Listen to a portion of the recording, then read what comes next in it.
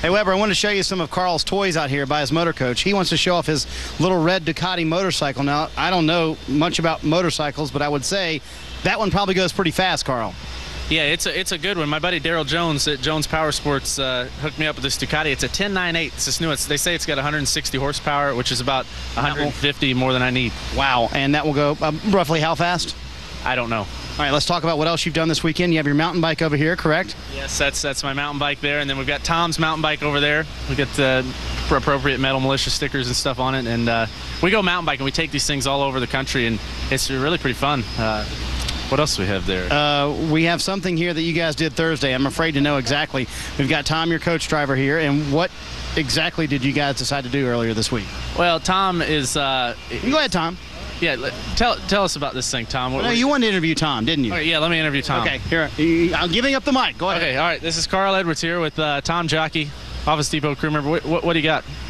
This is a metal detector I got for my birthday from Carl Edwards last year.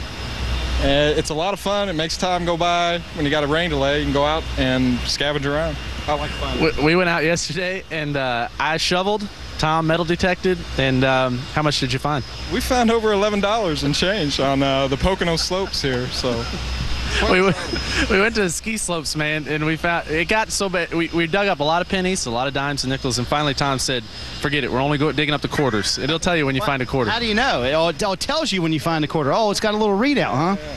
Tom, you can take us and show us how this works, okay? I threw some quarters. Okay, we'll let Tom do that. And we got to point out that Tom does not shave on purpose because he's not shaving again until Carl wins.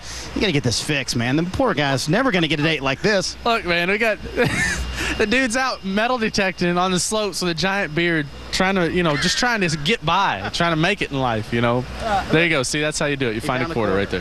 Very good. He found a quarter. And you have to win a cup race for him to shave, right? Yes. Yeah? It's coming, though. He's running really strong last few races, so. Okay. You have the shaving materials for the young man. Yeah, we got all the Gillette, the Phantom, the whole deal.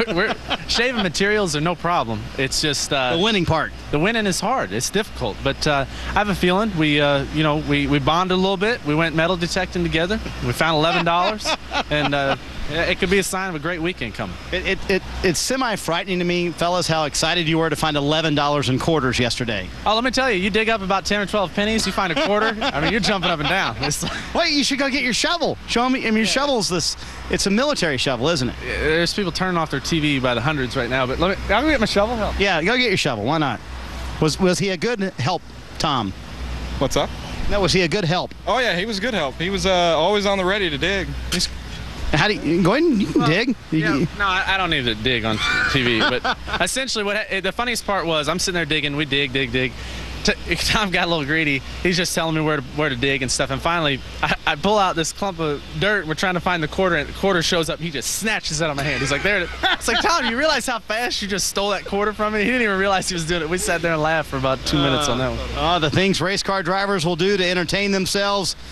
They go searching for quarters on the ski slopes on Saturdays. You never know what you can find. Somebody might lose a ring or something. There you go. There you go. I hope you get to shave today, Tom, okay? Thanks. All right, man. Bill. Hey, don't walk away. Hey, Carl, you want to talk to Carl? That's right. Go ahead. Carl, I just wanted to thank you. I know that was a big experience for you going out to the Big E, but I wanted to thank you for letting us come along because it really got the troops some exposure and gave the fans a chance to see something they might never get to see. Thank you. And I mean, we joke around a lot and everything, but that day, I mean, just like everyone who went, I mean, me and you and everybody else, it was moving. I mean, to realize the sacrifice, just can't thank TNT and everybody enough for doing it. It was a ton of fun, and thank you to the sailors out there, and we'll be hopefully seeing you again sometime. All right, make sure you get the tapes, okay? All right, cool.